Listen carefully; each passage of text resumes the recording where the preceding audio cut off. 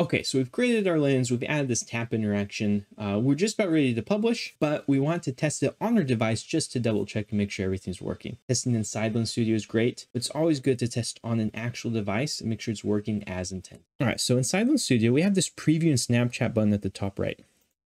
Go ahead and click that, and if you've never done this before, you'll be prompted to pair your device with Lens Studio. So open up Snapchat and just scan that code, and you will pair with Lens Studio. Take Lens Studio just a minute to receive the update that you've paired, and then it will start sending the lens. Now, sometimes you don't get that notification, so you don't need the notification open the lens. Just here in the lens carousel, just look for that Lens Studio icon, and that will be your lens.